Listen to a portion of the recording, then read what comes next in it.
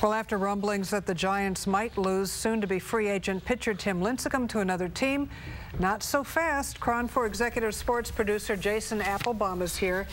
So Timmy's staying in town. Yeah, nobody wanted to see this guy go. No, so Giants fans are going to like this. He's staying put at least for another 2 years after the team announced his signing today. The deal is worth $35 million total, which is $5.5 million less than he made over the last 2 seasons. So he's kind of taken a little bit of a pay cut. Still, pretty good money for a guy who has 20 wins, 29 losses over the last 2 years, whose ERA has ballooned during that time, and who's lost about 5 miles an hour on his fastball, but he did show flashes of his old self last season, highlighted by his first career no-hitter, a gutty 148-pitch outing against the Padres back in July. And of course, we can't forget Lincecum. He's a 2-time Cy Young winner who helped the Giants win 2 of the last 4 World Series as a starter in 2010, and then of course out of the bullpen in 2012. Plus, this guy's really become synonymous with the Giants.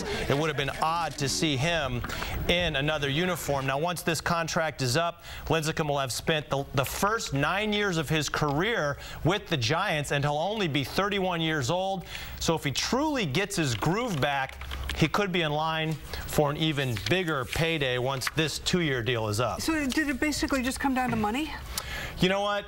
It came down to a bunch of factors. He could have signed a 5-year, $100 million deal 2 years ago. Yeah. He passed on that, thinking he'd do a short-term deal and boost his value. That didn't happen. That decision will probably cost him a few $1,000,000, but he's going to roughly get that back after this deal. So he'll still be eating regularly.